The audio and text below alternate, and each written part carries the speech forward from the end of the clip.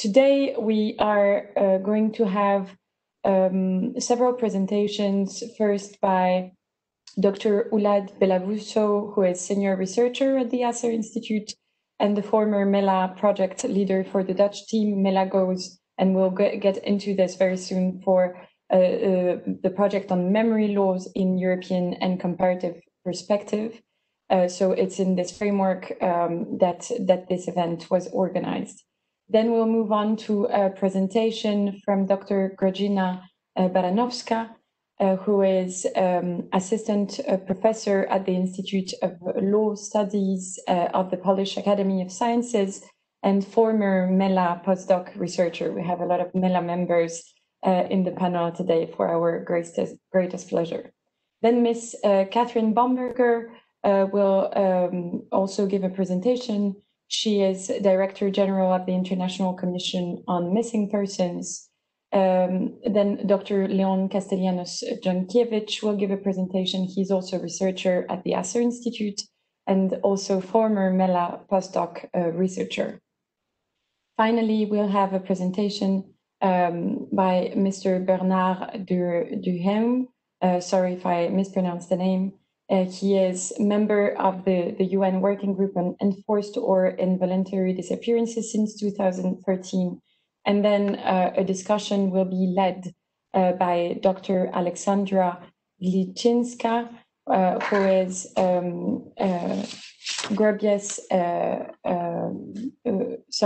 Aleksandra Gliczynska-Grabias. And again, I'm sure I mispronounced the name, and apologies for that.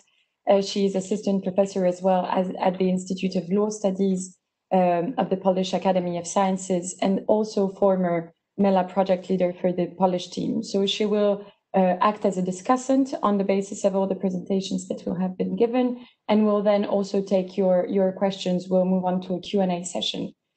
So without further ado, I want to give the floor to my colleague Ulad, who will tell you about the MELA Declaration on Law and Historical Memory towards the constitutionalization of memory politics. Thank you very much.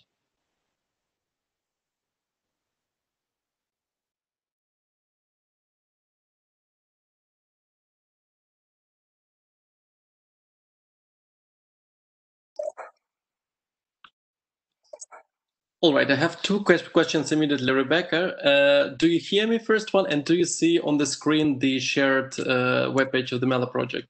We can perfectly hear you, and we see perfectly your shared screen. So thanks a lot in that case, Rebecca, also for the nice introduction.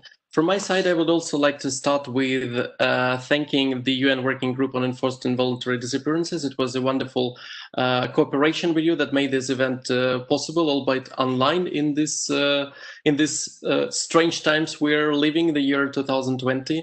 And my special thanks are to a colleague of mine at the Instituut and within the MELA project, to Leon Castellanos-Jankiewicz, because he is the true co-organizer from our side, the absolute soul and heart of this project, including the kind of launching the cooperation with our Geneva partners. Well, as sad as it is that we cannot be all in Geneva at that time due to the obvious reasons connected to the pandemics, there is also a beneficial side of the story that perhaps we could involve more participants, albeit on a passive bench, observing and chatting with us today, of which we're extremely happy. So taking advantage of the current technologies. In my today's presentation, the accent will be on the MELA Declaration on Law and Historical Memory, also highlighting the whole subject of memory loss and what we've done in the MELA project. So perhaps I will start with the MELA project itself. So MELA, which sounds as an apple to many speakers of the Romance languages, Miela, Mela in Italian and Spanish, etc. In fact, it's the abbreviation of the whole title, Memory Loss in European and Comparative Perspective. It was a consortium project run from 2016 until 2019 in the cooperation of 4 universities. The head of the consortium is Eric Heinz, based in the Queen Mary University. Then there was the ASA Institute, of course. So both me and Leon are representatives of that project from the Dutch side. Then today we also have on board the representative of the of our Polish partners, the Polish Academy of Sciences, both Aleksandra Liszczyńska-Grabias and Grażyna Baranowska present. Well, Grażyna is presenting. Alexandra is participating as a discussant today. The consortium also included the Italian team at Bologna, led by Professor Emanuela Fronza. Well, the project was supported by a program called HERA. It's an abbreviation of the Humanities in the European Research Area. This is an EU agency. So there was a grant that we received in 2016 in the support of our activities. So the main deliverables of the project are actually very visible in our website. Therefore, wanted to connect instead of the PowerPoint tonight with the actual website of the project. So you could check various items of our activities on the section of the news. You could see the multiple publications delivered during this project. You could see the blog items and media appearances by various members of our consortium. Most importantly, I would say, in addition to the publications and participations in the conferences worldwide, so disseminating the results of our research, the project accomplished in two foundations. So the first one is the legal database of memory loss and policies, covering practically all the EU countries. So we tried to summarize and put into our subfolders the major memory loss, both statutory and judicial decisions in the number of EU and actually a considerable number of the non-EU countries, as you will see.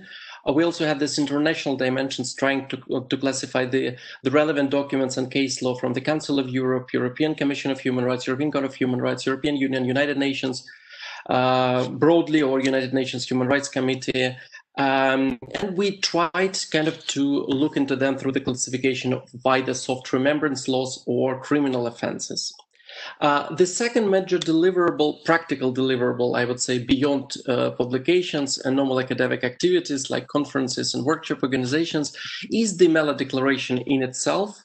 So the summary of good practices developed in cooperation by our partners, looking into how states are dealing with the right to truth and legal governance of memory on various levels, and trying to distill what are the best practices that do not contradict or contradict to the minimum or conflict to the minimum with fundamental rights such as freedom of expression, freedom of association, and more specifically freedom of academic research, how they have repercussions on minorities and protection of non-discrimination, protection of the dignity of the victims, the survivors, and their offspring even sometimes.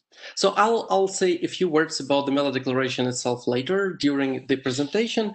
And for now, perhaps I will concentrate on what are memory loss, since this is kind of the foundation of our discussion today. Memory loss in relation to the enforced disappearances in particular, of which my colleagues will be presenting today. So what are those memory loss? By memory loss, we understood broadly within the project various modes of legal governance of historical memory, both punitive and unpunitive. So the most emblematic of those are, of course, the prohibitions of genocide denial, in particular Holocaust denialism, and perhaps those statutory laws or provisions criminalizing the negation or denial or trivialization of the Holocaust or other types of genocide is perhaps par excellence the most known memory type of memory law existing.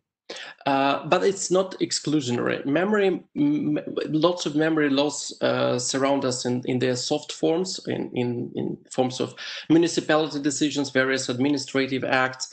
Sometimes they're elevated to the constitutional law, about which I'll also dwell a little bit later.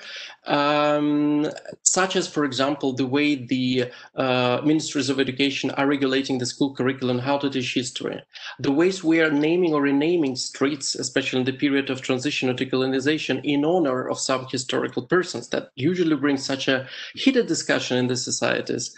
Well, so basically, all these clusters of very often soft laws, including various remembrance practices, let's say the installation of the days, proclamation of the days of commemoration of certain events or glorification of certain historical figures. This is not necessarily a punitive measure in itself. Very often it's even regarded rather as type of politics of memory than in terms of pure law, right? So we've been looking broadly into all those aspects of memory laws, both punitive and non-punitive, coming up with plenty of classifications. And one of the classifications that we found particularly helpful is looking into the dynamics and the genesis of memory loss and their subsequent development. And what we've discovered that the genesis of classic memory loss, as we know them, today date back to the, of course, we can talk about memory loss from deep antiquity of Greece or the French Revolution, and the way, let's say, the Republicans after the French Revolution imposed the archives or changed the calendar or made Louvre from a private collection to be a public museum, right? But most recently, perhaps the heart of this legislation and its spillover lies in the prohibition of the Holocaust denialism, in particular in Germany, Austria. Then it spread gradually to the rest of the continent.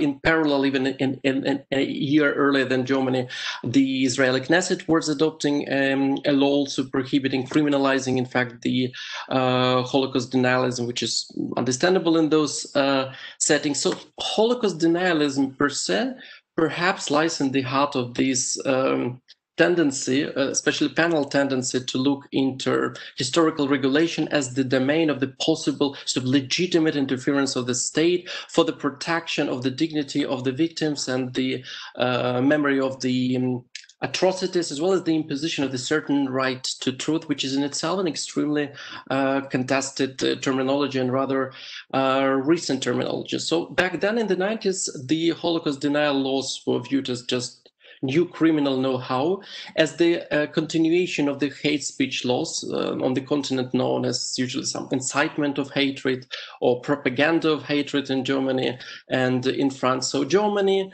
with its Strafgesetz, with its criminal code, Loi Guisson in France, all set up this example for criminalizing the denial, negationism, or trivialization, banalisation of the Holocaust. But then the question emerged, of course, if it is for the Holocaust permissible and it's not entirely contradictory to freedom of speech in certain settings, how about other atrocities, multiple atrocities in the history of humanity or other types of genocide? Let's say, how about Armenian genocide denialism? Should it also be prohibited?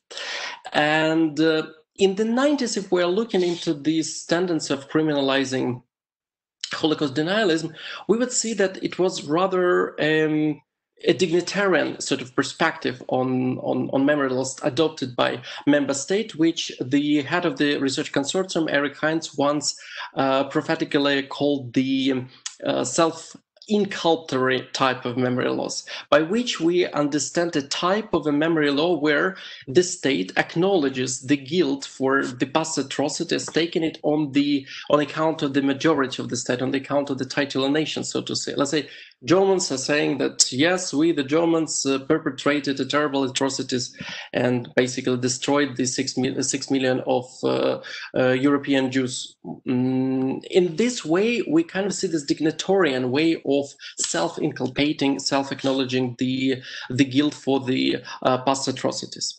Yet from the 2000s, we observe a completely different tendency, in particular in the countries of Central and Eastern Europe, where we see a competition for rather kind of non-accepting the guilt by virtue of memory loss, and by rather delegating that guilt to other ethnic or political groups, in particular in the settings of the Nazi and communism.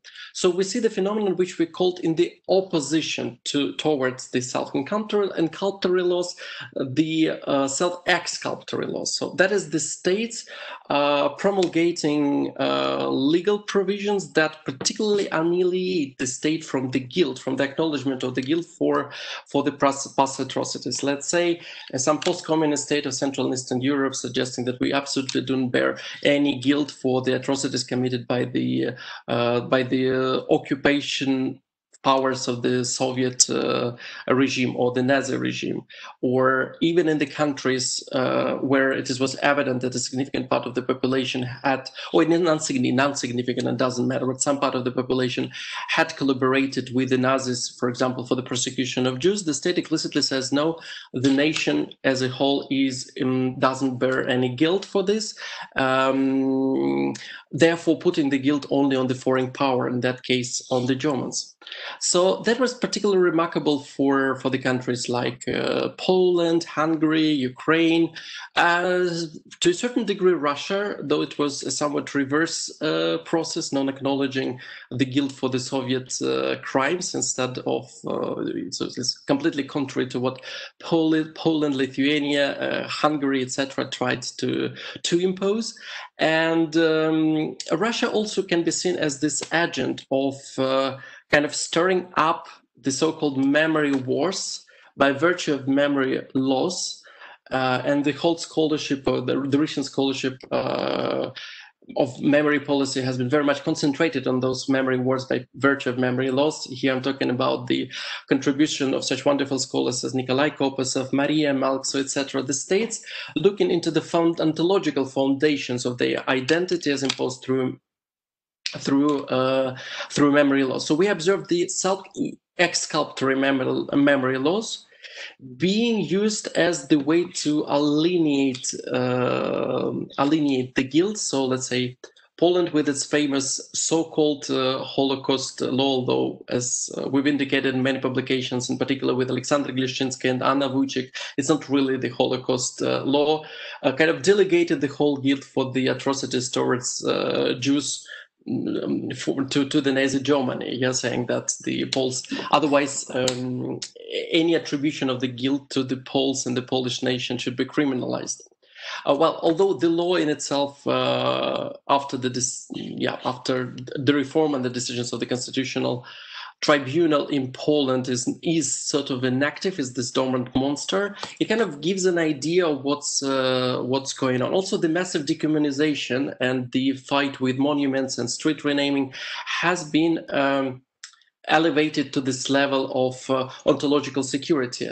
Therefore, we are talking in this context about the rising phenomenon of the so-called mnemonic constitutionalism in Central and Eastern Europe, with some countries like Hungary, for example, even adopting a completely new constitutional project in 2011, which is very much historicized, starting from its preamble and leading through several articles, kind of portraying Hungarian history from the medieval, succession of the Hungarian constitutional history from the medieval times, and again, delegating the guilt for all the atrocities and misfortunes either to all the occupational regimes, kind of promoting this very strong historic narrative. Russia recently, and the referendum of July 2020, masqueraded kind of the new reform of the constitution to allow Putin to remain in power for many terms, with several amendments, also including this imposition of the historical provision that delegates that kind of says that it's impossible to accuse Soviet Russia of the atrocities during World War II, or as in Russian historiography, they insist calling it Great Patriotic War, not acknowledging the guilt of the Soviet Union for the start of the war in 1939 and starting the count of the war instead from 1941. But it's not necessarily that the states are changing the constitution, right, like in Russian case, amending it, or imposing a new constitutional project like in Hungary. Countries like Poland or Ukraine, which are putting this memory legislation to the forefront of their constitutional battles, sometimes using for its adoption either the instruments or the statutes of the institutions that were created with quasi-parliamentary powers, like the Institute of Historical Remembrance in Poland, just to deal with the historical memory. This process also shows this elevation of memory politics from just memory loss or accident or like ad hoc punitive memory loss like Holocaust denialism, Armenian genocide denialism, into this level of memory politics that we call that takes this constitutional level, this ontological level, this identitarian level, which we discuss under the heading of mnemonic constitutionalism. Now, getting to the declaration, why this separation, declassification, distinction between self-inculpatory and self-exculpatory laws matters. In the document that we've delivered, summarizing those best practices, it was obviously very hard to agree whether it's a good thing that Holocaust denialism is prohibited or is criminally prohibited with criminal measures, or it's actually contradictory to freedom of expression in itself. So there were divergent views even within the MELA teams, but we've kind of delivered this very important distinction between self-inculpatory, self-exculpatory laws, without taking a very strong position on the Holocaust denialism as itself and the criminal measures, suggesting that, of course, there should be a considerable difference between looking into laws that are in which, by virtue of which, the states are taking the guilt on the majority, and the states that are delegating the guilt for the convenience of this political populism and demagogical rhetoric of the moment. If you look at the web page of the MELA project, you see both the MELA declaration and the document accompanying it, view the accompanying explanatory comments. And for those interested specifically in this document that we kind of try to disseminate amongst European organizations, international organizations, so that's one of the reasons we wanted to organize this session with the UN Working Group. You could find particularly helpful, I would say, even not only the text of the declaration itself, but also the explanatory comments. Just briefly going into the structure of the declaration, it includes the usual preamble, as it's and 6 principles distilled. I would say the most important of which are as follows. Principle 2 suggests that freedoms of individuals and organizations to criticize past atrocities or policies of governing entities remain fundamental under internationally recognized rights of freedom of speech. And in this respect, it is important that we were basing our research and summaries and good practices also using the certain UN documents, including the reports of the Office of the United Nations High Commission of Human Rights on the Right to Truth, various UN Human Rights Council resolution. Particularly in this project, I was responsible for EU law and for Council of Europe law, so for European dimensions.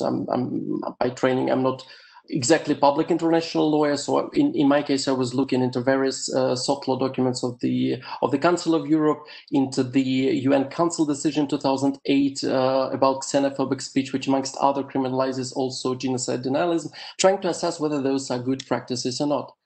Another principle that is impossible and that is important and distilled in this context is principle 2, the right to scrutinize and criticize past atrocities or policies of governing entities shall be guaranteed irrespective of the citizenship, residence, or location of any individual exercising the right.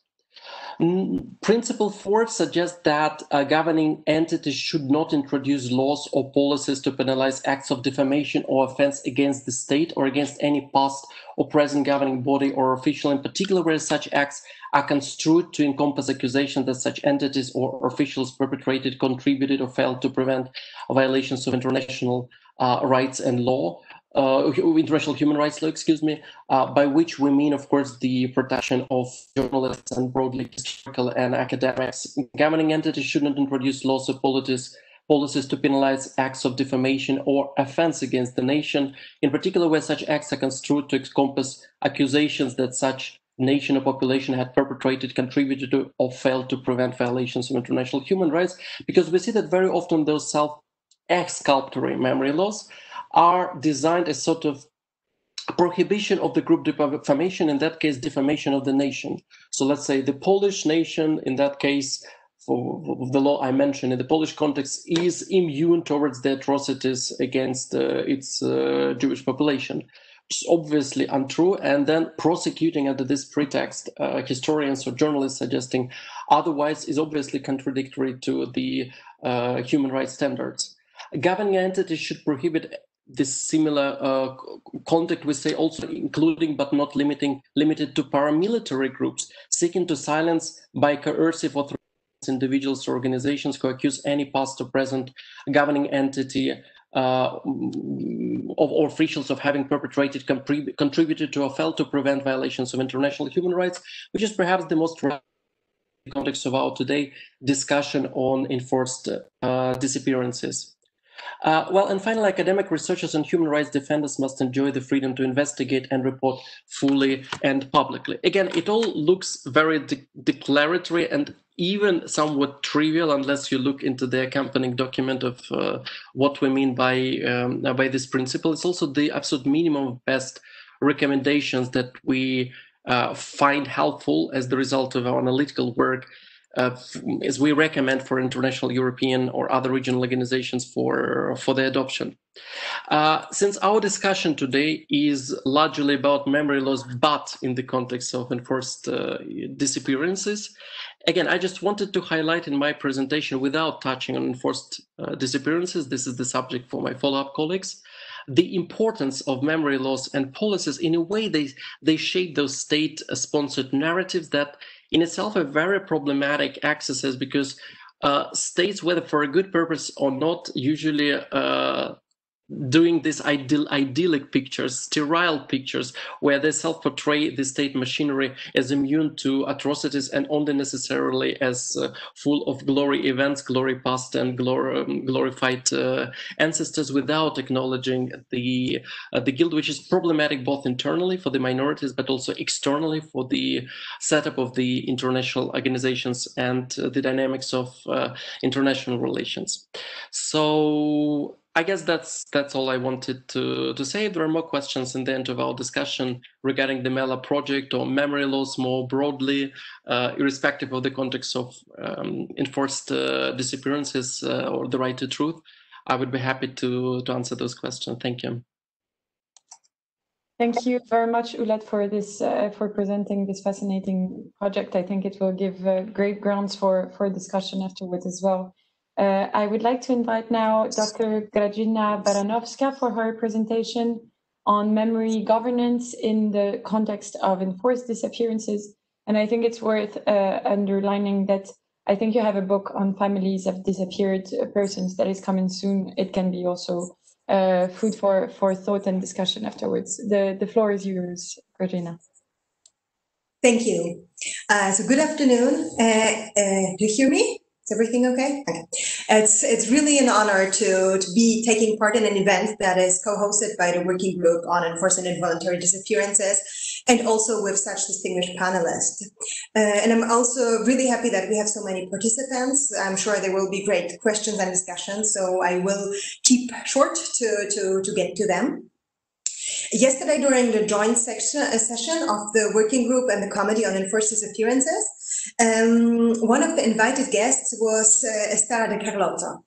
She's the driving force between the grandmothers of the Plaza de Mayo, which is the organization of the women that are looking for their grandchildren disappeared during the Argentinian dictatorship. And she mentioned that the main goals that they were having can be summarized in 3 words. And she said, truth, memory, and justice. So memory is at the very heart of approaching enforced disappearances.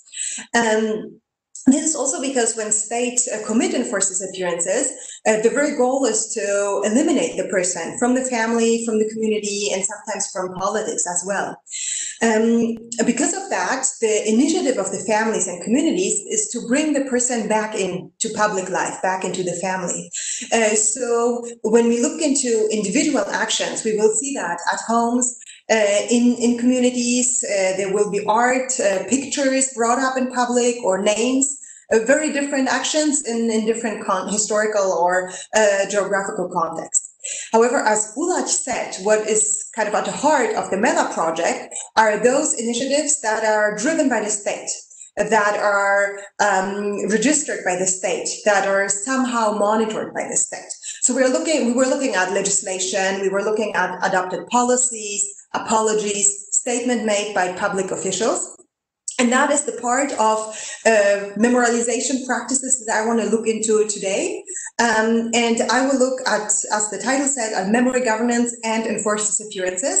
I will first very shortly talk about obligations, and in particular how the working group approaches obligations in the context of memory governance, so those memory actions that are governed by the state, and enforced disappearances, of course. And the second part, I will flag three challenges that arise specifically with regard to memory governance and enforced disappearances. So the obligation to memorize by the state can be somehow read even from the declaration from 1992. There's an obligation by state to provide redress both to the forcibly disappeared person and to his or her family. This has been further explained by the working group in the thematic issue from 2012. And the working group specified that this includes also reparation, and those, where appropriate, also include satisfaction. In this thematic issue, the working group mentions what forms of satisfaction can be done by states. And of course, this is a list that is open to additions, but just to show you that there are really many ways that this can be approached. Some forms that have been mentioned are judicial decisions, official declarations, public apologies, and public ceremonies. Commemoration and tributes to victims. And here it's important to say that victims of enforced disappearances are not only the disappeared persons, but also their families, as well as establishing memorials and monuments. And in the context of our MELA research, it's really very relevant that the working group stated that legislation should set out the criteria and process of establishment of such memorials. So there is a specific point towards governance of the memory by the state. The working group in another thematic issue mentioned that symbolic reparations are a crucial component of comprehensive reparation programs. So symbolic reparations is another name that we can use to that.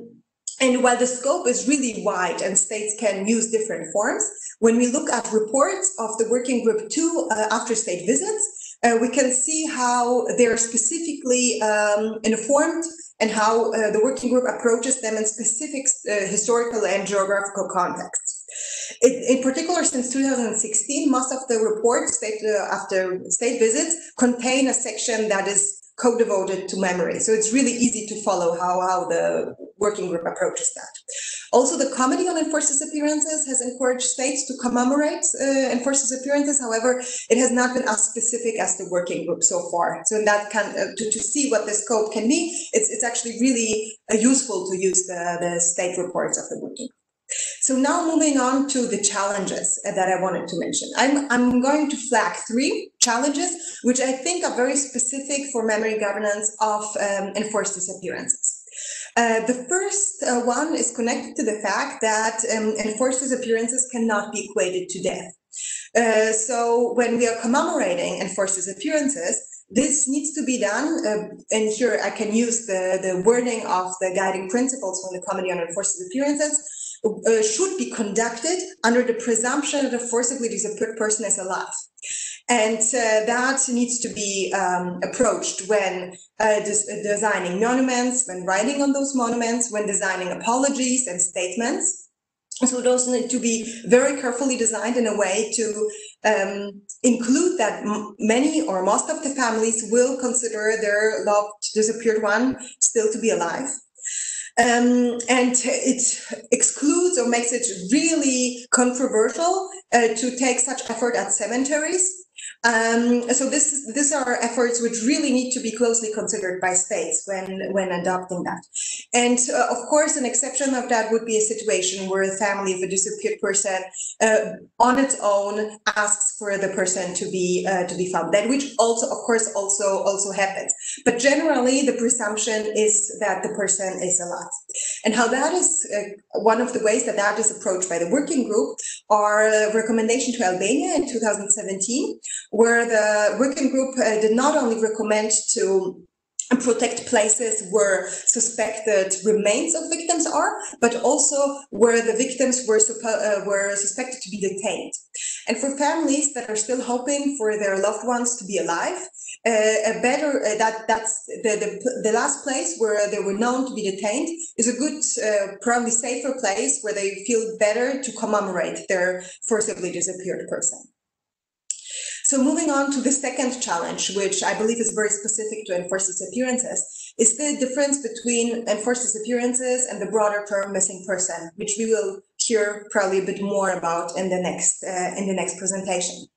The standards and the comments of the working group concern enforced disappearances. So those are the deprivation of liberty which are performed with the state, and after that they refuse to acknowledge or the fate or whereabouts are concealed. However, many persons disappear for other reasons. So they're disappeared by non-state actors, they're disappeared in armed conflict or by natural disasters. And for very practical reasons, state might not be able to, when they try to make commemorative efforts, might not be able to differentiate between those that fit the definition of enforced disappearances and those that not. And when looking actually at the legislation of that is adopted by states, we can see that in a lot of situations, states would choose to commemorate all of the persons that were disappeared during a particular time, a particular conflict, or in a particular area. So that will not differentiate between forcibly disappeared and missing persons. However, the standards, and that needs to be considered, they concern enforced disappearances. And moving on to the third challenge I would like to mention, it concerns the families of forced disappeared persons. And they experience something which has been called ambiguous loss. That's a state with unclear loss that results of the fact that they do not know, they do not believe whether their loved one is alive or dead, absent or present. It has been also very poetically framed as being psychologically present and physically absent. And this state, which the family lives through, often for decades, also influences how the particular family members are approaching commemorative issues. The way that they experience this ambiguous loss also changes over time. And to a family that might initially do not agree to a commemorative measure might agree to it or might want it at a later part of the process. So this leads to a very obvious solution that families of disappeared persons need to be closely consulted with in the process of establishing commemorative efforts. And this is, of course, true for all victims of human rights abuses. However, what I would like to flag is that this ambiguous loss influences also the change of needs that the families might have and how they approach the disappearance. And this needs to be also addressed by any state-driven initiatives on commemorating those disappearances. Here an example of a comment of the working group. It commented with regard to Turkey in 2016 that the state should support civil society remembrance initiatives that are taking place, particularly in the east of Turkey.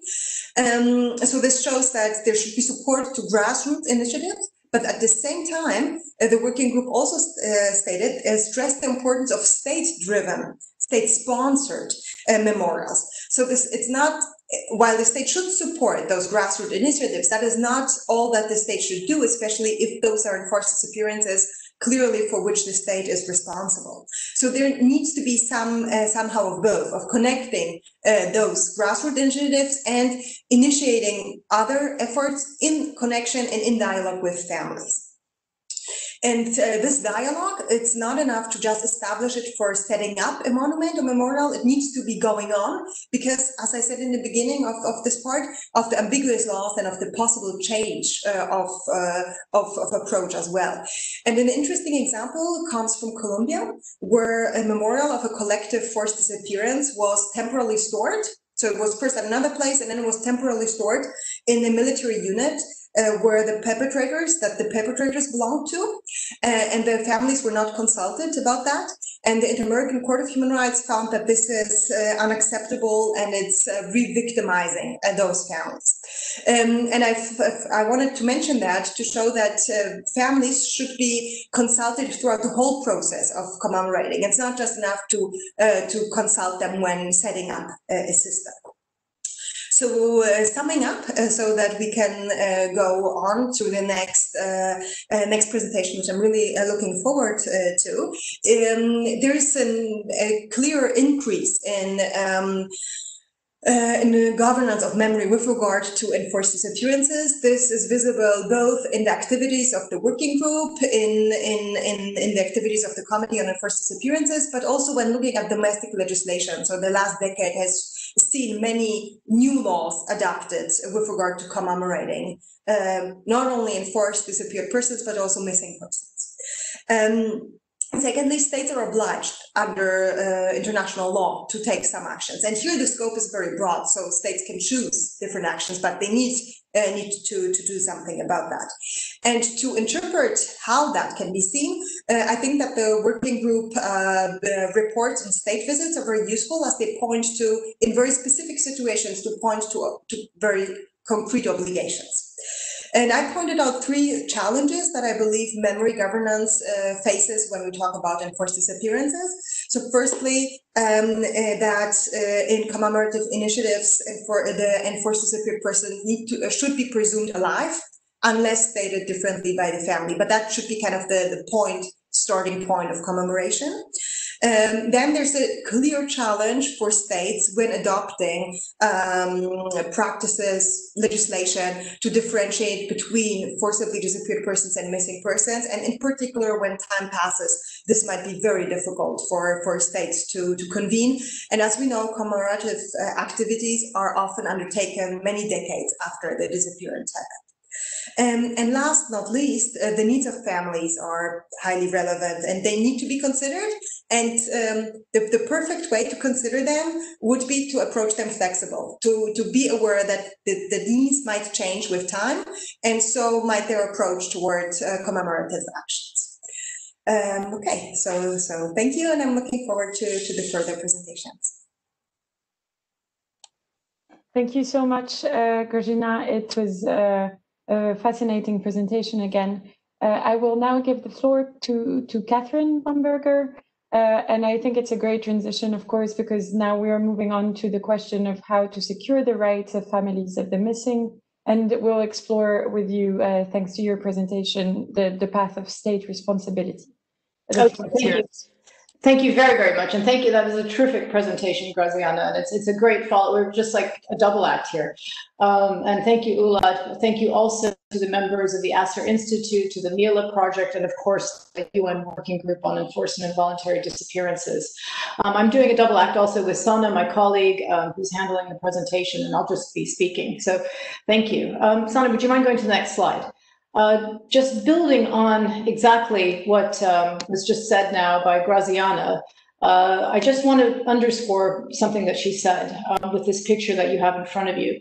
There was a trend for a while among families of the missing who fled the conflicts in the former Yugoslavia and lived as diaspora families in Europe to reconstruct photos of their families that would include a photoshopped image of the missing person from the conflict, often the father or the husband or the brother, thus keeping the memory alive through a Frankenstein-like reconstruction of the family that then was used as along with a contemporary photo of the children or other members of the family. And as you contemplate this image, I want to start the presentation on securing the rights of families of the missing as a state responsibility, and to note a recent trend to conduct surveys in various parts of the world about what families of the missing want. And this builds very nicely on Grażyna's presentation. because there's been a lot of debate about this. Do they want closure? Do they want the right to know? Do they want justice, the truth? Do they want to find the missing person first and then have justice? Do they want to keep custody of the children when husbands disappear? This often happens that women have lost their husbands. They may have been in an arranged marriage, and what they want is just custody of the children, property rights, etc. But I want to put before you, as Grażyna said so eloquently, that we all may be missing persons. We all may have families of the missing. We all may be families of the missing one day, and we all want different things. You may want closure. I may want justice. Somebody else may want a right to know, etc. Next slide, please. What is important here is that while families of the missing have various needs and wishes, states are obligated to secure those rights equally for all, including to justice, including the right to an effective investigation, reparations, as well as appropriate expressions of commemoration and memorialization. Next slide. The responsibility of states include proper investigations, which strive for factual accuracy, that are reinforced by independent review, hopefully going to court. When states do not effectively investigate missing persons cases, they violate human rights of the next of kin. They prevent adequate memorialization, and they fail to advance the rule of law. Therefore, proper investigations, including criminal investigations, are the best way to safeguard the right of memorialization as a human right. Next slide. And this builds on the concept, and thank you, MELA. I think it's a wonderful declaration. I said this earlier when we were talking about this. And just for your own reflection, I'm building, I mean, it's on the term good governance, and maybe you could consider good memory governance as part of the direct declaration, building upon the two slides I showed earlier, and building on the need to uphold human rights and advance the rule of law, and to ensure and demonstrate equal treatment and respect for all human beings. Next slide. I'm going through this quickly because I know we're behind time. Grażyna also very eloquently spoke about the convention, and this is, of course, the 10th anniversary of the convention going into force. Iraq, I believe, was the state that signed the convention in 2010, allowing the convention to go into force. And of course, the convention recognizes the prominent role that the state plays in securing rights. And in securing rights, particularly of individuals that have been forcibly disappeared. The convention itself is a milestone in defining state obligations. And ICMP is working with countries around the world to ensure that they also sign the convention. And we're also helping various countries around the world, along with you, to help them create implementing legislation in their domestic laws. So I just want to say very categorically that this is a seminal piece of legislation and really marks a departure, or the beginning, let's say, of our understanding of what states should do and what in terms of obligations towards securing the rights of families of the missing. Again, following on what Grażyna said, persons are not only missing from being from enforced disappearance. There are millions of people missing worldwide from wars, from human rights abuses, including being forcibly disappeared. They're missing from organized violence, including human trafficking and human slavery. They're missing from disasters, both man-made and natural disasters. They're also missing from migration. So they're missing from a host of circumstances that are involuntary. And sometimes you can't distinguish between the two. For example, in the case of Syria, there are persons missing from the regime of Hafez al-Assad. There are persons missing from the current conflict under the most horrific circumstances. The misery of disappearances and other human rights abuses and crimes against humanity in Syria do not end at the border. They continue across the border into the Mediterranean, where Syrians are not fleeing, being disappeared by Daesh, by violence, are also going missing in maritime disasters. They're also being trafficked. So the Syrian context is extremely complex because missing Syrians now are missing for all of these reasons. So finding these individuals and securing the rights of families of the missing will require an investigation that concerns every single one of these categories.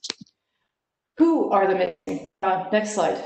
The majority of missing are men. I mean, this is not to say that women are not targeted, and we can get into that, but looking around the world at cases of missing persons from all the categories I mentioned before, the majority are men. And we know this as ICMP very well, having used DNA as having helped use DNA as the primary form of identification in the Western Balkans. We can say categorically, using science, that 90%, almost 90% of those missing in the context of the Bosnian conflict were men. They're primarily civilians also around the world. They're the poor, minorities, and migrants. So who are the survivors? They're primarily women and children, and we need to look at that very carefully because whether the person is missing and can potentially be dead or alive, it's mainly female survivors whose rights we're trying to secure. Next slide, please. I want to wander for a moment into an issue that has been troubling a lot of us for a long time, every day. Is there a double standard?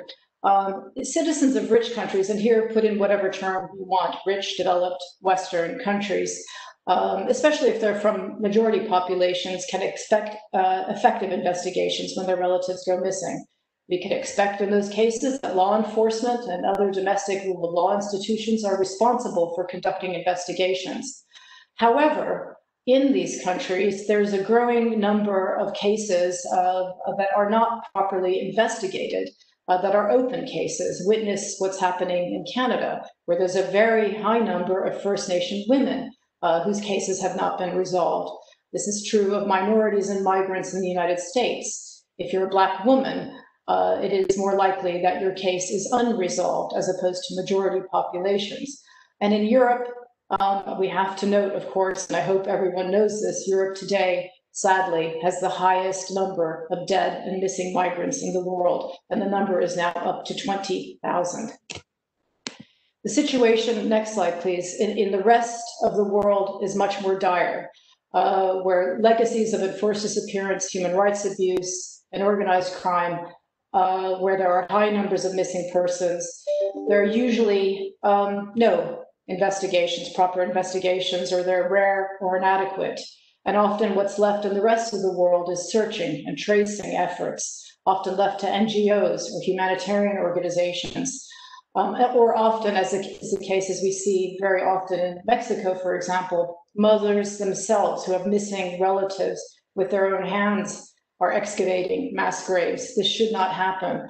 I've put a picture here of a recent panel discussion we had in The Hague, where ICMP is based, and the woman, Ugandan woman before you, Nora Forham, is missing her son, who went missing as a consequence of the Lord's Resistance Army. And she asks during the debate that we have, she wants closure, but of course she wants justice as well. And she asks, will she ever have justice? Next slide. Just quickly, ICMP itself, we're now entering our 25th year, so we're no longer a teenager. We became an intergovernmental treaty-based international organization in 2014. And the work that we're doing is conceptually building upon the convention itself, but taking it further. And the convention, the treaty governing ICMP, the mandate is to secure the cooperation of governments and other authorities to locate missing persons, again, from all causes, not just enforced disappearance, but all the causes I alluded to earlier. And ICMP was established on the premise of state responsibility, which is discharged by judicial and related institutions. And that treaty is available on our website, or we can send it to you if you'd like to see it. Next slide. The underlying principles that I'm referring to here refer to a declaration that ICMP put together. Like MELA, we also have a declaration that we put together in 2014 defining state responsibility in terms of missing persons from conflict and human rights abuses. The declaration was signed by countries in the Western Balkans in 2014.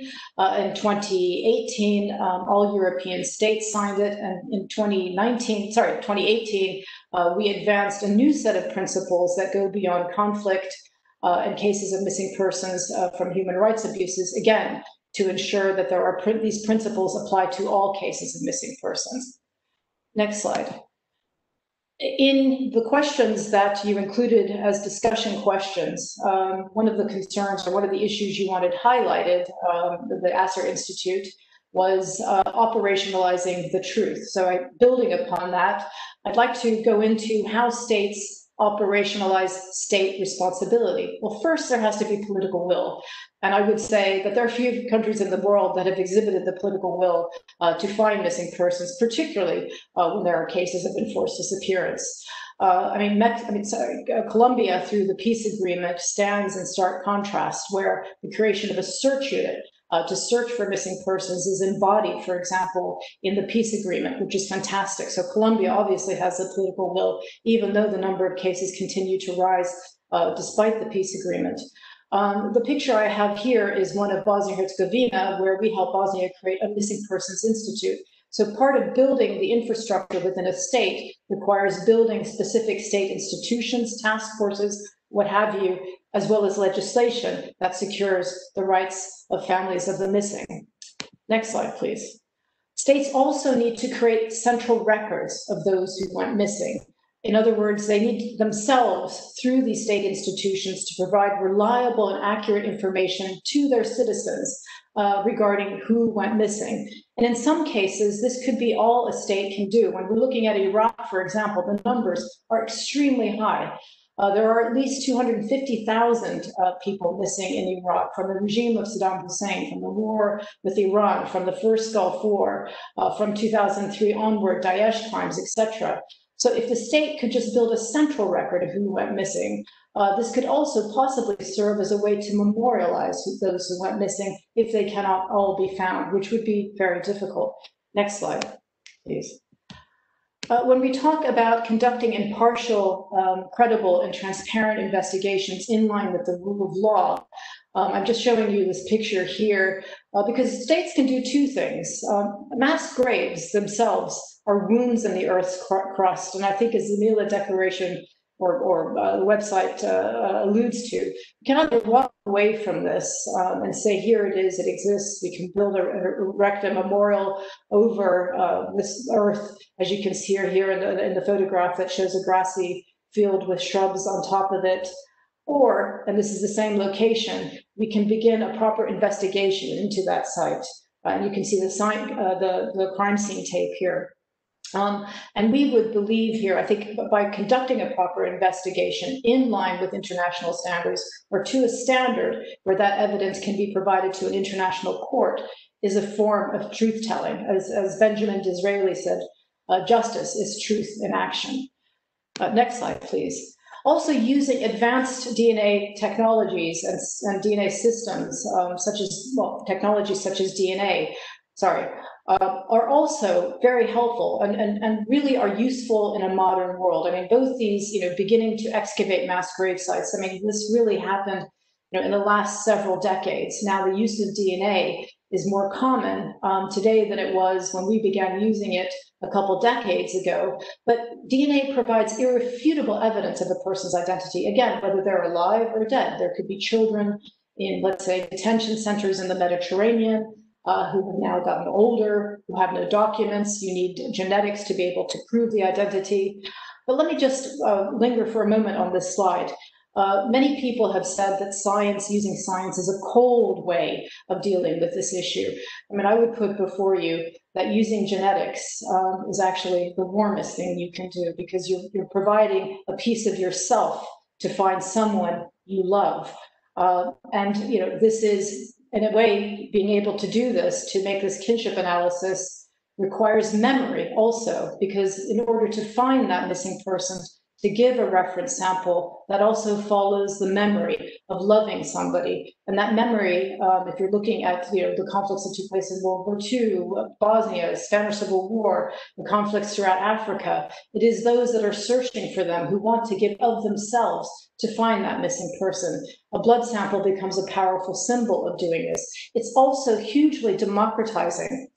In our work in the former Yugoslavia, we helped the states there, collect data, including genetic data, but we collected that data from every single missing person who wanted to report a missing person. We ended up collecting data from 100,000 families of the missing, which meant that each individual who had a missing person had the ability to find that missing person. And we ended up finding over 70% of the 40,000 people who went missing.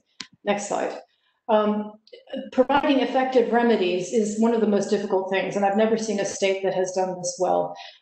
In fact, what tends to happen, given that the majority of missing are men and those left behind are women, is that often securing the rights of female survivors depends on the circumstances of the death or disappearance of the male member of the family. That's not a way to go. There should be a way to provide effective remedies regardless of the circumstances of the person who has gone missing. Finally, just to conclude here, I've just 2 more slides and I'm done. There is a memorial in Barcelona, which the city of Barcelona has erected in memory of those migrants who've gone missing. And I just wanted you to see this, and I think it's quite beautiful. And it does refer to the Mediterranean becoming a mass grave. Just finally to end, are we at risk of creating double standards, and what are the consequences of that? In the end, this will undermine state responsibility and accountability. It will weaken the ability to secure rights for all. It elevates group rights over universal rights, and it increases the likelihood of state-sponsored false narratives, which is also a question that was posed by the Asser Institute, and it erodes awareness of the foundations of pluralistic and democratic societies, and it reinforces xenophobic trends. That's it from my end. And I'll leave you with this picture of a woman in Libya who's searching for her missing son. Thank you very much. Thank you so much, Catherine, for this great presentation and exploring these legal and institutional propositions for operationalizing truth, but also for sharing all these stories and eloquent facts with us. I'm now going to give the floor to Leon Castellanos-Jankiewicz to explore truth and transitional justice in the case of Latin America. The floor is yours, Leon. Thank you very much, Rebecca, for this generous introduction, and thank you all for joining us for this very important panel. Rebecca, can you hear me? Thank you. I think that it's wonderful that Catherine has emphasized the operationalization of the implementation of the norms related to enforced disappearance, because I want to talk about this in a regional context. And just to give a bit of flavor and of examples of how the issue and the problem of enforced disappearances occurs in Latin America in this case. And I've chosen a frame to discuss this. I've chosen the frame of transitional justice, which is a very specific concept that has been applied over time in Latin America in order to forward the development of certain human rights and to strengthen the protection of victims and increase the accountability of perpetrators. And transitional justice, what it has done, it has created a structure through which societies can coalesce and come together in order to improve the human rights conditions of a country. And as the name itself states, transitional justice, in order to bring a society from one place forward to the next. So from a very traumatic experience, usually, from a situation of dictatorship or where crimes against humanity are being committed or serious violations of human rights, to a society which embraces pluralism and values diversity. And the only slide that I want to share with you today is one which illustrates this concept of transitional justice. It's a painting by a Russian artist in the 30s, Malevich. And we see here 4 peasants standing along a black line, a straight black line, and they all seem to be equal in their rank, dignity, and status. If we look at their size, if we look at their height, their proportions, they seem very athletic and able-bodied individuals, human beings. But at the same time, and that's what justice is, it's equality for all without discrimination as to sex, gender, race, political preference, etc. But if we look closely, there are very subtle differences, or some are not so subtle, in each and every one of these figures. We have different colors of the faces. We have some colors which recur. All of the faces have a white side, and it's the same side. And we also have different combinations of colors in the different. So all of these colors could mean very different things, but it does not take away from their individual dignity and their very basic equality. And this is what transitional justice is about. It is a way of enabling every country and every social body to figure out a form of coming together and overcoming a terrible tragedy. And it doesn't have to be the same way in the Balkans as it has been in Latin America, or as it is today in East and Central Europe, in some cases, such as Ukraine. It can be different for everyone, every society. And in the case of Latin America, transitional justice has played a very big role in securing the right to truth in societies which have undergone very traumatic experiences, in particular with military dictatorships in the previous century, and later on with grave violations of human rights. And so I'll just stop sharing the presentation now to continue the presentation, telling you about transitional justice and enforced disappearance in Latin America, which has been operationalized, and going back to the concept highlighted by Catherine, through the right to truth, which is, of course, a fundamental pillar of transitional justice, alongside three other pillars, which are access to the judiciary, reparations to victims, and guarantees from the state of non-repetition. Those are the pillars of transitional justice. And so if we take them all together, we see that they address the social dimension of the law and the social dimension of structural violence as well. In particular, if we look at the jurisprudence of the Inter-American Court of Human Rights, we see that the right to memory and truth is guaranteed and really highlighted in the jurisprudence. In a case that was decided in 2012, called Diario Militar, the court considered that the recovery, and I quote, of the memory and dignity of the victims in the case was of the utmost importance, and ordered the state, in this case Guatemala, to produce a documentary on the facts of the case, because such initiatives are significant for both the preservation of the memory and the satisfaction of the victims, in order to highlight the reestablishment of the historical memory in democratic society. So the court here, notice how it's keeping the victim-oriented dimension and the social dimension of the problem in perspective within the same judgment, within the same sentence, actually. If we get closer to the concept and to the problem of forced disappearance, we see that the court has said that forced disappearance is a permanent and continuous violation of multiple rights. It's not just one act which is an instantaneous act, and which once the person disappears, the cause of action disappears with the person. No, there is a continuous and permanent violation of multiple rights. And these include right to liberty, right to access to justice, to humane treatment, to life, and to the recognition as a person before the law. And of course, this is equally important for the person, the individual who's been forcibly disappeared, as it is to the families of that person, the direct family members, to next of kin, and to their next of kin. And in regards to those people, the next of kin and the families, the court also recognizes that the denial of the right to truth in the context of enforced disappearance, as regards a family member, could amount to cruel and inhuman treatment, which is essentially the language used in international law for the definition of torture. So the Inter-American Court of Human Rights goes very, very far in operationalizing, again, using Kat's very useful concept, the right to truth in the context of enforced disappearance.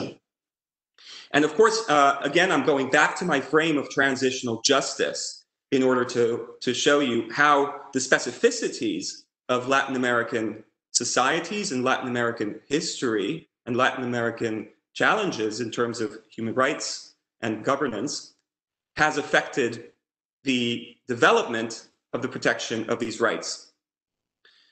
I want to turn to a second area where transitional justice and truth has played a significant role in Latin American, in the Latin American human rights regime, in the inter-American human rights regime, but more in the Latin American context. And that is in the field of amnesties. And very briefly, because I want to save some time for questions and answers, amnesties, as you know, were implemented in the 1970s in the aftermath of military dictatorships in order to secure impunity for Latin American leaders and people who were in powerful positions and at the same time were involved in the commission of atrocities. And in the 80s, we saw lots of truth and reconciliation commissions trying to dismantle or trying to confront themselves to these amnesties. And until in the 2000s, we see that the concept of transitional justice becomes important, that these societies have now consolidated their democracies and parliamentary systems. And so amnesties are rolled back. And in 2001, in the decision Barrios Altos versus Peru, the Inter-American Court emphasizes the existence of a prohibition of amnesties for serious human rights violations and crimes against humanity, including torture, arbitrary or extrajudicial executions, and, here it comes, enforced disappearance. So transitional justice and the right to truth, in particular, has played a very important role in the outlawing of amnesties in Latin America and in the inter-American system in particular. Now, of course, we have a series of new sorts of amnesties which are being implemented specifically in Colombia and Mexico, which have very different situations as regard their internal security and challenges. But overall, the amnesties, and the important point I want to make here in order to close this small talk I'm sharing with you, the important point is that these amnesties do not cover the leaders or perpetrators of these crimes. They are essentially tailored to protect the victim's right to access to justice, or to ensure that people who have been unlawfully incarcerated have access to remedies in order to be able to be excarcerated. So again, the concept of truth and memory, hazy as it might be, and also transitional justice, is just to, if implemented and operationalized within that framework of transitional justice, is able to have a really concrete effect in national jurisdictions, national legislations, and ultimately the lives of the victims and those who have suffered the most. And with that, I want to share one more image, one more slide to highlight the plight of the victims. And these are the 43 students of Ayotzinapa in my home country, Mexico, who disappeared in 2014, and most of whose whereabouts are to this day unknown. I hope that these discussions we're having today and this kind of outreach and event is helpful in order for us to come together as a society, accept what's happened, and talk about a way forward together. Thank you very much. I look forward to your questions. Thank you so much, Leon. I will give the floor now to our last guest, Mr. Bernard Duhaime. Thank you for joining us. You weren't here at the very beginning. Welcome, and I'm looking forward to hearing your presentation as the attendees, I'm sure, on enforced disappearances, truth, memory, and international law. The floor is yours, Bernard. Thank you. I apologize for arriving a bit late. Technology and I are not best friends. It's an honor to be among such a distinguished group of experts. And I would like to thank the Asar Institute for organizing this great event. And I'm also glad that we're able to do it together with the working group. As you know, we are trying to find every day more ways to reach out and exchange with colleagues, but also to reach out with the families and different associations. As you know, it is our 40th anniversary, the 40th anniversary of our creation. I'm not sure it's something that should be celebrated, but it's certainly something that should be acknowledged because the working group is the result of years of struggle and pressure by civil society organizations. Hopefully, our working group will no longer be needed one day, and that will be something to celebrate. I wanted to talk about human rights, the right to memory and to truth. I'm going to try to share this PowerPoint with you. Hopefully it will work. Let me know if yes, okay, good. Very good. So, okay. So I will try to accelerate a little bit. Time that we have around minutes left, so I will try to speed up. As you know, enforced disappearances, as Grażyna referred to earlier, is a complex human rights violation that has multi levels, but it is basically the deprivation of liberty against the will of a person. It involves state agents or done with the acquiescence of state agents, and it's followed by the refusal of the recognition of the deprivation of liberty or the concealment of the fate or whereabouts of the person. It has different consequences, including, as we've been saying earlier, violations of the right to truth and its impact on the right to memory. The working group, the working group on enforced or involuntary disappearances has different functions. It has a humanitarian function to process cases, but also has a general function to formulate general recommendations to governments that in order for them to implement their obligations contained in the 1992 Declaration on Enforced Disappearances. By doing so, we often go and visit different countries and hold sessions in different countries, often in sites of memory, as we did in Argentina in 2015 when we held our session at the ESMA. Similarly, when we held a session in Rabat, we also visited sites of memories in Casablanca as well to show the importance of our that we consider for these types of initiatives. Also, as Grażyna was saying, a lot of our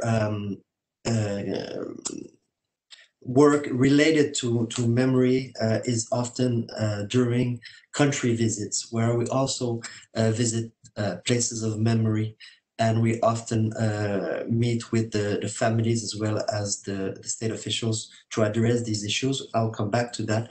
But in our recent visits to Peru, Sri Lanka, Turkey, Albania, the Gambia, Ukraine, and to Central Asia, we've addressed these issues extensively, as was said earlier. Our work related to truth and memory is, of course, part of our the general recommendations that we make with regards to reparations. One of the obligations contained in Article 19 of the Declaration, and we've extensively developed these concepts, in particular in our 1999 annual report, where we explained a little bit more what we meant by the reparation, which includes the right to restoration of dignity and reputation, guarantee of non-repetition, as well as measures to ensure truth and memory. Of course, since 2006, is more specifically inserted in the Article 24 of the 2006 Convention on Enforcement of Involuntary Disappearances. Then also extended our these concepts in our 2013 annual report, which contains a specific portion of the report related to reparations, which in turn contains sections on truth and memory. Very quickly on the right to truth, the working group has been one of the first institutions to address this. Actually, in the first annual report of the working group back in 1981, just after its creation, the working group was strongly affirming the right of families to truth as fundamental human rights. As you know, this is something that is based in international humanitarian law, in particular in the well, it goes back a long way, but in particular in Protocol number 1. But it also has had more developed, jurisprudential developments, as was in the Inter-American Court of Human Rights jurisprudence, in the 2006 study on of the High Commissioner, and more recently in our 2010 general comment on the right to truth, which, oops, sorry.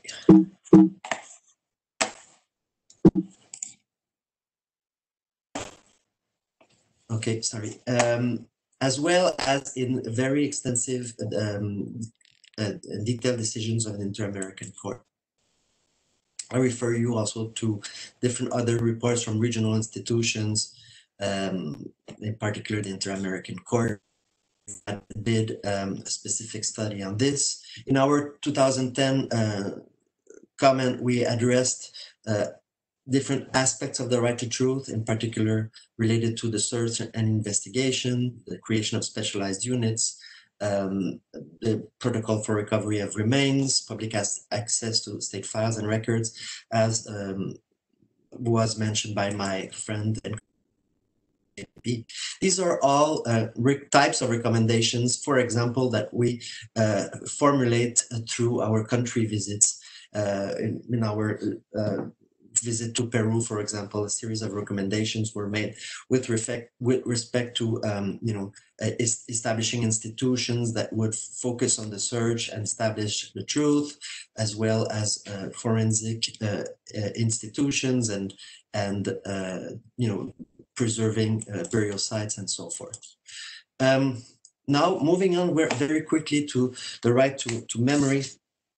Just wanted to say that we have addressed also extensively in different reports of ours in 2010 and 2013, linked to the duty to remember.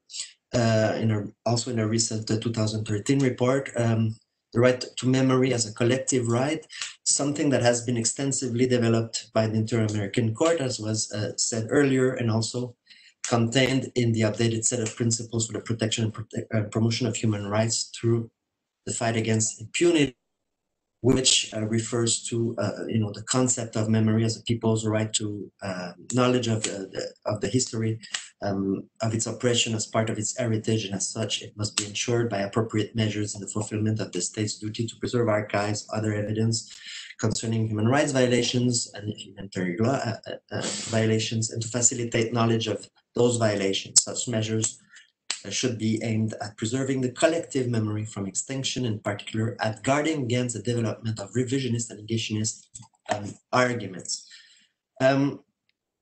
So I think these are standards that are extremely important to look at when we are addressing these issues. When we have addressed this in the past, we've constantly marked the importance of establishing sites and monuments in accordance with these standards and with the participation of victims and civil society. Of course, there are very interesting sites that the working group has had the chance to visit, in particular the Parque de la Memoria in Buenos Aires, which has symbolizes not only the long list of all the disappeared, but also the cemetery, the aquatic cemetery, which is the river of La Plata, where many of the disappeared have been thrown during the flights of death. Also, some images here of the museum in Santiago de Chile. I wanted to show these in contrast to our a bit shocking contact with some memorials and lack of memorials in Sri Lanka during our visits. When we went in the north, we could see lots of enormous memorials to the memory of the official, the government, the army, and so forth. But surprisingly, very little had been done to recognize the rights of the families of disappearances to truth and memory. So much that the families had to set up their own memorials with their own, without the help of the state. So we formulated a series of recommendations in that respect. So I wanted to show also some of the recommendations that we had formulated to Peru in our 2015 visit. Several recommendations, on places of remembrance, the creation of sites of memory, museums, shrines at the Ayacucho site, where grave where many bodies were, as well as the obligation to coordinate, and designing programs to ensure the memory through different forms, including through educational and communication activities. These are especially important if we look at the principle number 3 to the set of principles I was referring to, because states should preserve the collective memory and guard it against the development of revisionist and negationist arguments. You see here a series of examples of the denial of the existence of disappearances back in the 70s and early 80s in Latin America, when some newspapers were simply trying to deconstruct the reality, saying that these people were not disappeared or were terrorists and so forth. These are, of course, issues that are not issues of the past. You will recall recently the debates that took place in Brazil regarding the anniversary of the coup, as well as the debates regarding the suggestion to change the curriculum regarding the human rights violations that occurred at that time. We went to do one of our sessions in Sarajevo recently, and were informed of the extensive efforts that are being undertaken to either hide or revisit the existence of the 1995 genocide in academic curricula, or through municipal measures, or the establishment of a new commission to establish what has happened there. So these are still events that are marking our reflection today, and we need to be looking at this very closely when we formulate our recommendations to governments. If you are interested by a broader discussion on the issue of memory, I encourage you to look at a recent book published by Laval University Presses here in Quebec, published by two sociologists, sociologists and historians, on the obligation of memory, which contains a text that I wrote on this week. In conclusion, I wanted to perhaps, based on the discussions that have been, or the elements that have been raised earlier by my colleagues, which I thank, perhaps make a broader question mark with respect to time as a controversial and complicated, or cross-cutting factor that tints the way we look at human rights violations. Of course, there's the obvious debate of, in transitional context, as was said earlier, of how we reconcile, the need to move on and the need to maintain the memory. But of course, these are not two opposite and irreconcilable views. In fact, my personal take on this is that they have to be reconciled, they have to work together, and particularly in the context of enforced disappearances, because the crime of enforced disappearance is an intergenerational, has an intergenerational impact. It does not go away. Sometimes it might skip a generation or two that wants to rebuild normality for the family and so forth, but eventually it comes back. We look at what grandchildren or great-great-grandchildren have been doing in Spain, or grandchildren have been doing in Argentina. This intergenerational impact makes it persistent through time and requires the state to take into consideration this. Another aspect is the fact that it generates other human rights violations. The fact that it's so intimately linked to the right to truth provides for additional challenges. The time factor provides additional challenges, in particular in terms of jurisdiction, who and up to who can address these issues, and up to where in time are we looking at these issues. You're probably familiar with the communications that we've had with the government of Turkey regarding the missing individuals from the time of World War I and the 20s, and the Armenian minority of the Ottoman Empire. We've had a discussion with the government of Turkey on this. So it raises really complex jurisdictional issues. Lastly, but lastly, I wanted to address the fact that, as was said earlier, the denial of memory can have other impacts on moral integrity. Diario Militar addressed this in 2013, but I think we can probably take it to a next level if in certain circumstances. In the case of Moiwana village against Suriname in 2010, which was not specifically linked to enforced disappearances, but was linked to places of memory, preventing a group of Maroons to access a site, was considered as a violation of moral integrity because of the incapacity of these people to exercise their religion on these sites. So moral integrity, right to religion. But also, if we look at the Chitay versus Guatemala case in 2010, which is a case that I argued with some of my students and human rights defenders in Guatemala, we were able to demonstrate that these also had impacts on the indigenous people's capacity to pass on the culture from one generation to the other. The denial of the existence of the disappearance and its impact on the indigenous leadership at the time, and the capacity of indigenous peoples to pass on culture from one generation to the other. So I'm going to stop here. I apologize if it is a bit long and a bit fast, but I hope we're able to discuss this at this stage. Thank you. Thank you so much. We will indeed stay a little bit more in any case for the Q&A session. I want as fast as possible to give the floor to Dr. Alexandra Gleszinska-Grabias for some points of discussion on the presentations that were made. Alexandra, the floor is yours. Thank you very much, and good afternoon to all panelists and participants. I must say I'm in total panic because I have to join another Zoom meeting in 2 minutes, and I have taken 2 full pages of notes and comments and observations because it was fascinating to listen to all of you, and these were really great presentations. So just very briefly, and some most important, I think, thoughts that came to my mind while I was listening to you. So,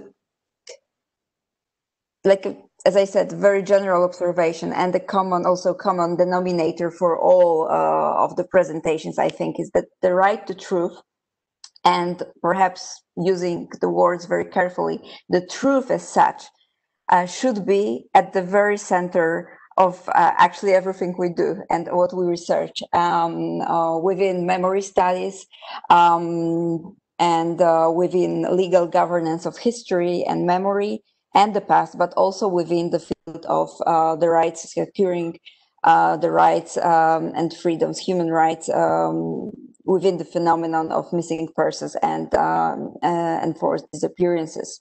So that would be my first thought. Then another thought that immediately comes to my mind, and in particular in connection to what Ulad was saying while he was explaining the very concept of memory loss. When we talk about truth, then we should also ask whose truth we are talking about. This was also mentioned by Ulad, that there are huge discrepancies and differences between the way, for example, the Polish people remember certain events from the Second World War, and the way the Jewish people remember the same events and the same historical circumstances.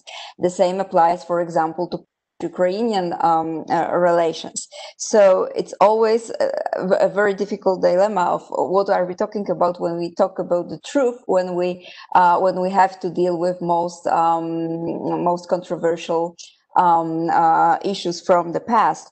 But when it comes to missing persons and forced disappearances, I think that we should run away as far as possible from this dilemma of whose truth, because here I think the truth is just the truth. There is one truth about the events that happened, and this is the main task then, not to go so deep into deliberations as this is the case, for example, with these historical debates, but just to establish the truth, and then to go forward to what Grażyna said, quoting, I don't recall whom she quoted, but she said, truth, memory, and justice.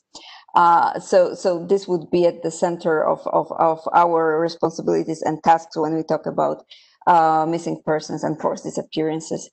And then, so I said the quote that Grażyna gave us, but there was also a quote shared by Catherine, and I loved it. And I, again, forgot and didn't put down who said this, but I quote now, justice is truth in action. This is another leading thought that we should take from this seminar, I think. So both Grażyna and Catherine spoke about state responsibilities. Actually, almost all presenters were addressing this issue, Leon as well. So state responsibilities. I think there is no controversy or smaller controversies when we talk about the responsibilities of a state when it comes to securing this truth and justice. But then when we talk about the responsibility of the state to secure the memory and memorialization, then we again enter a rather gray zone. Because as we know, and we have witnessed so many times, when the state takes over the responsibility of remembering events, things, and people, this becomes very easily a subject to manipulation, abuse, distortion, and actually enforcing a very particular historical narratives. And all governments and all states are really eager to do so, which we can observe in the states of East and Central Europe in particular in the recent years, also in case of Russia. So that would be another point I would like to raise. And then I think I will stop with one more. Catherine spoke about double standards. Double standards in securing the rights, double standards in access to have this right secured. But I think that it also applies to transitional justice that Leon told us about, as a transitional justice as a tool to secure the right to truth. Of course, he said, and rightfully so, that this particular elements of transitional justice can differ from state to state, from society to society, and this is fully understandable.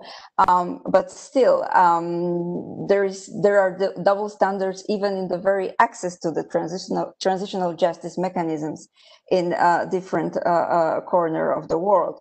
But also, when Bernard spoke about right to memory, this also, for me, is strictly connected to these double standards.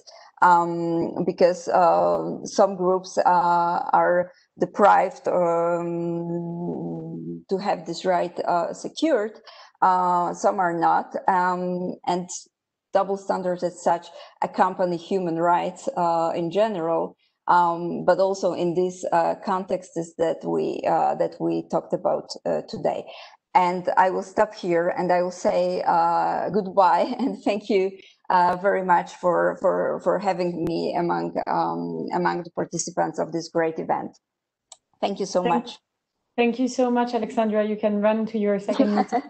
And thank you for these very sharp points. Thank you. Bye-bye. So now I would suggest, if you all agree, except if there is really a burning point that you want to raise on the great points that Alexandra just made, I would suggest to move on to the questions that were sent out our way for the panelists. So I will try, sorry in advance, I will not be able to ask all questions. Let's dedicate maybe 10-15 minutes to this Q&A session. I will try to ask several questions in one sometimes. So the first question is from Natasha Stamenkovic. And this is a question mainly to Ms. Bomberger and Baranowska. But more likely that other panelists could tackle.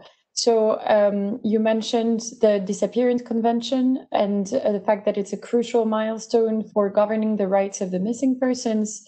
It is important to underline that the convention is yet very vague in terminology. So her question is there a risk that the Disappearance Convention may enforce or enforces already the so-called ambiguous loss for the families of the missing persons? Which you also talked about. So, Grażyna, if you want to start out on this question.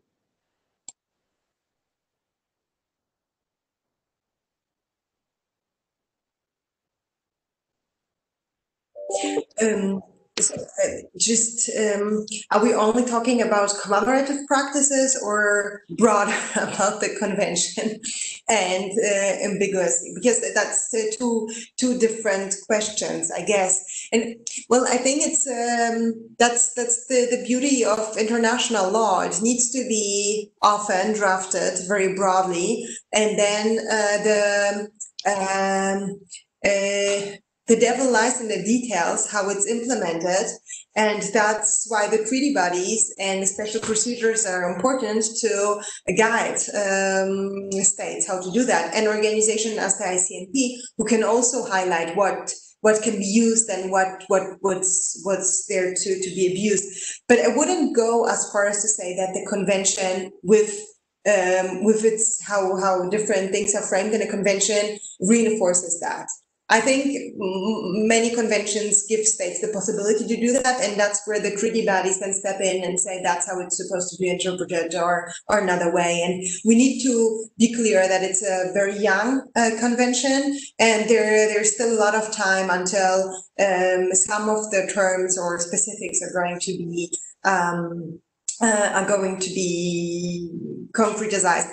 And lastly, I mean, even those terms and norms that we know that are very specific, there are still states that try to abuse them. So I think just the fact that states are abusing something is not really an argument for the international law to be drafted in a wrong way. Thank you, Catherine. I completely agree with Grażyna. I mean, I think the convention, what the failure is that, or the challenge is that states don't comply with it. That's the biggest challenge. And I would say the other element which is what I tried to highlight, is it only focuses on enforced disappearances. In that respect, it doesn't go far enough. So as I argued in the presentation that I gave, and what ICMP is trying to do along with others is to ensure that states maintain the obligations that are outlined in the convention and apply them to all cases where people go missing. So whether they're migrants, whether they're missing from organized crime, whether they're missing from other human rights abuses. And I think that's the challenge that we have in a modern world right now, is ensuring that states find all missing persons, regardless of the circumstances. Well, thanks a lot. This also addresses another question simultaneously, so that's very helpful. There's another more specific question on the fact that a challenge that needs to be addressed in memorialization is to ensure that the missing persons are presumed alive. But the person mentions that academic surveys have shown that in some post-conflict societies, presuming the missing to be alive actually leads to breaching certain rights of the surviving family members. So, for example, the wives of the missing men cannot obtain the pension of the missing husband, etc. So the person asks a question about how to balance best these two clashing interests sometimes. So and also the person is raising concern as to what extent a state could use memorialization practices to deny rights actually of the families of the missing persons. Maybe I could just start. Yeah. No. I look. The families of the missing. I've been doing this for a long time. They almost always think they're alive. They believe they're alive, and that's just common. No matter where you are in the world, they will believe they're alive. And I think somebody in their presentation also referred to the lingering uncertainty because they don't know whether they're dead or alive, but there is this belief that they are still living.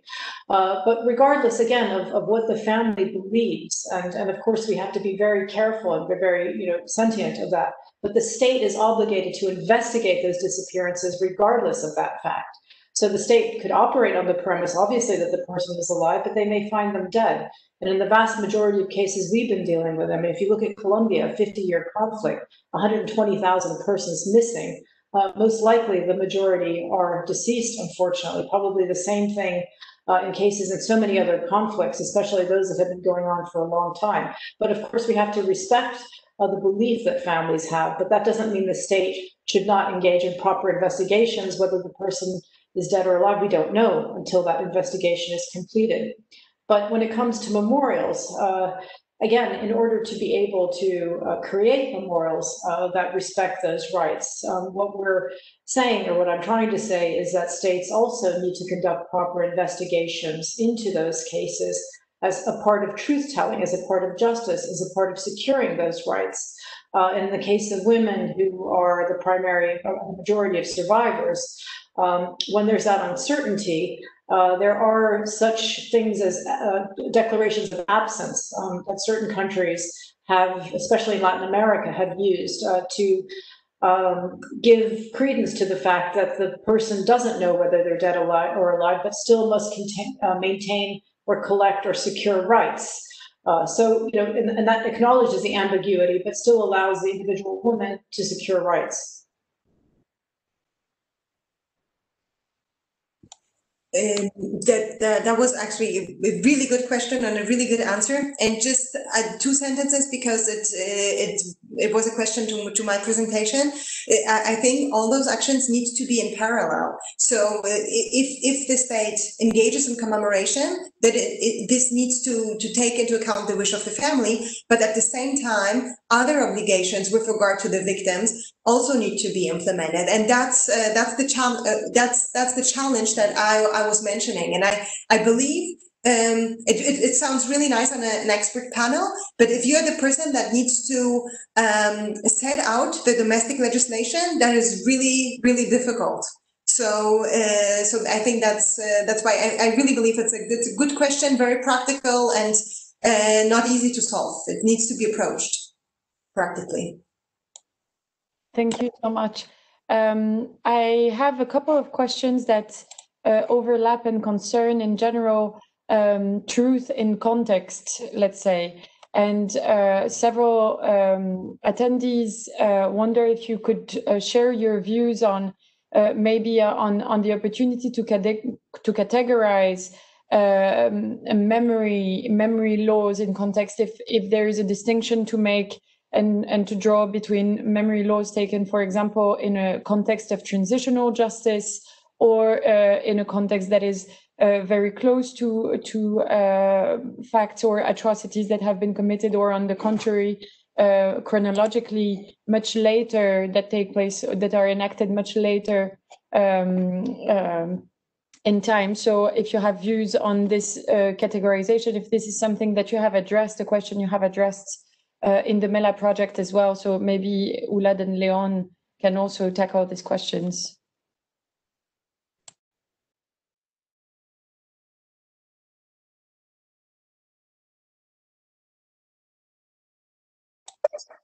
All right, then I'll take the floor first and then give it to Leon. There were indeed several classifications of the memory loss and policies, and one of them included these transitional dimensions. In particular, in the book, we've edited with Alexandra Glishchinska-Grabia's on law and historical memory. It was published in 2017 with Cambridge University Press. We've suggested a typology based on chronological dimensions, and also on this, including this aspect of transitional justice. We suggested that first group, suggested 4 groups. In particular, one of the group was this Holocaust denial and attempts to mimic Holocaust denial, let's say Armenian genocide denialism. Then there was this specific group for transitional context of Central and Eastern Europe in the context of decommunization, the specific group for post-dictatorial societies in Spain and in Portugal and the way they overcome during their very specific transitions the memories of the past, mentioning this most famous lei della memoria storica in Spain in particular, and then let's say looking beyond post-dictatorial societies in Europe and in Spain and Portugal and Central and Eastern Europe, elsewhere in the world, saying that there is also genetic difference. So what I wanted to say with this is that within that typology, transitional justice was present, but it's not that we envisage one type of transitional justice, because we see extreme differences when we are trying to compare the way memory legislation or legal governance of memory has been shaped in the context of post-dictatorial regime, let's say in South America, Latin America more broadly, in particular in Chile and Argentina, where we don't face those strong memory loss, but we find different mechanisms. Let's say this mechanism of la justicia de verdad, this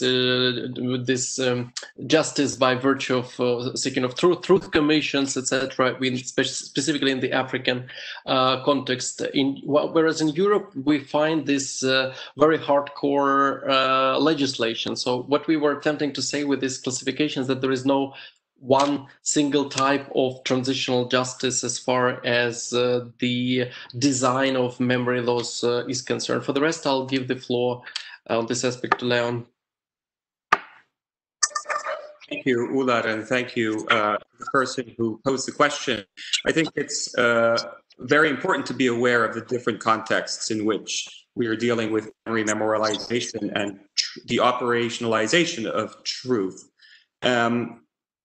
I want to focus, to answer the question, a little bit more on the Latin American experience, which I was discussing in the presentation, and it has to do with the right to truth, or with the concept of the right to truth. There is no such thing as the right to truth in the relevant international legal instruments, in the Inter-American Convention of Human Rights or in the Declaration.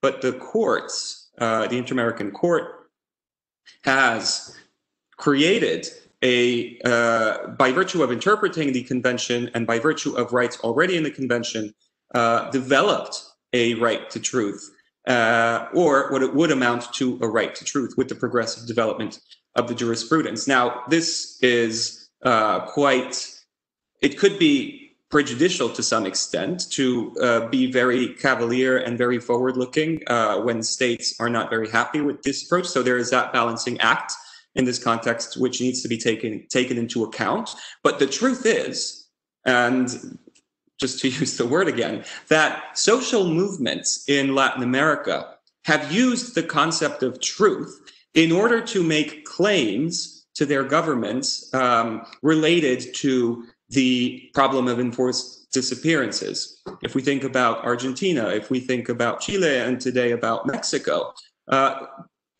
social movements have coalesced around the concept of truth, and truth in many ways operationalizes not just this idea, this issue of enforced disappearances, but also other kinds of human rights violations as well.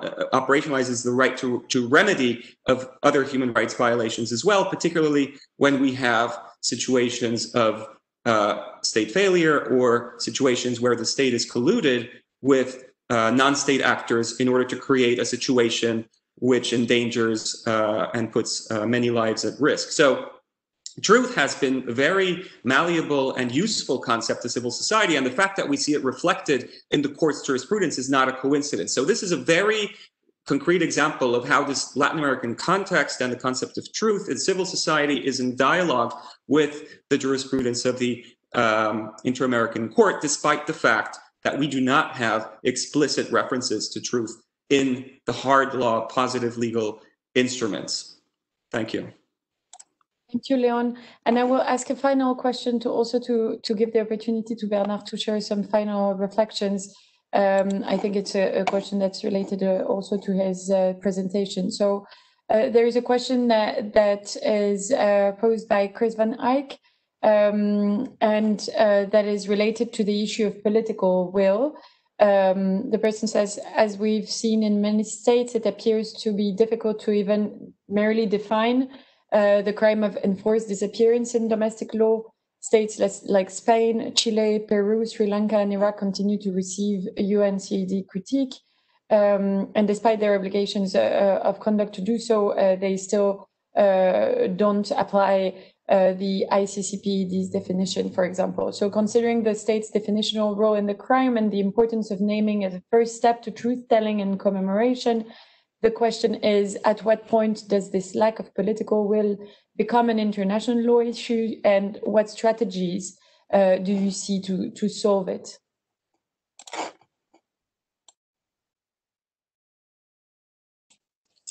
Thank you. Thank you very much for this great question. We try to push these governments in the right direction by formulating specific recommendations on legislative amendments. Some governments argue that the crime is already contained in their domestic legislation under other titles, such as the crime of kidnapping and so forth. And we reiterate the importance of addressing it with its specific characteristics and under the international human rights law definition. So we've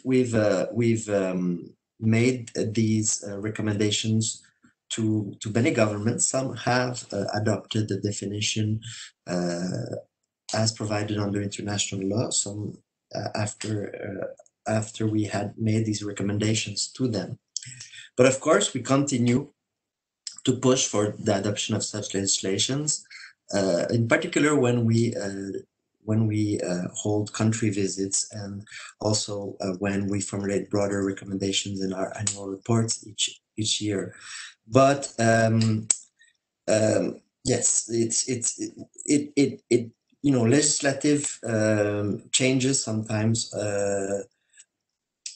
are complex in terms of institutional change and the framework of adopting laws and so forth. But we believe that notwithstanding the specific particularities of each political context, in particular in post-transition contexts, all states have the obligation to adopt this type of legislation. In particular, of course, the states that have ratified the convention. The issue of political will is always at the heart of the challenges that we face when we negotiate, these types of changes with governments, in particular during country visits. That's often the aspect that's most challenging, because we need to work with well-intentioned civil servants and political appointees who want to bring about change, but face difficulties in these very delicate contexts. And we systematically try to provide all the support that we can do, in particular in terms of technical assistance. We've done so with many countries, Mexico, Chile, and now we're working with other countries that want to address these issues in their legislation, so that all the technical hurdles are taken out of the way, and political will eventually has to fall in and cannot rely on the technical obstacles that no longer exist, because we try to provide help on that level. So these are challenges, but they're not insurmountable challenges. I think linked to political will